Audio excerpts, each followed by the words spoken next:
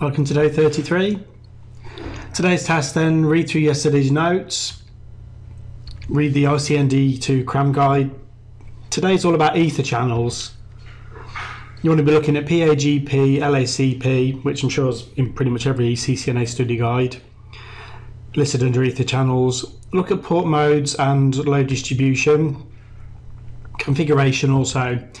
It's hard to tell you what to study apart from what I've already said, because the CCNA syllabus, it literally says ether channels, it doesn't say anything else. As I said earlier, please do check the Cisco website for any updates, but as I was writing this book, all it said for ether channels was ether channels, so it doesn't say configuration, troubleshooting or anything more specific than that. Here's my ether channel chapter from my book.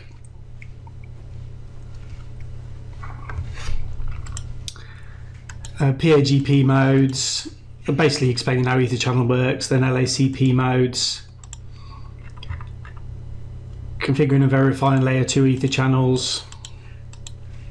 So configuration really is where you learn how it all works, all the different show commands. Obviously do a little exam at the end of whatever book you're reading, and then do your ether channel lab so you can practice all the different types of configurations available.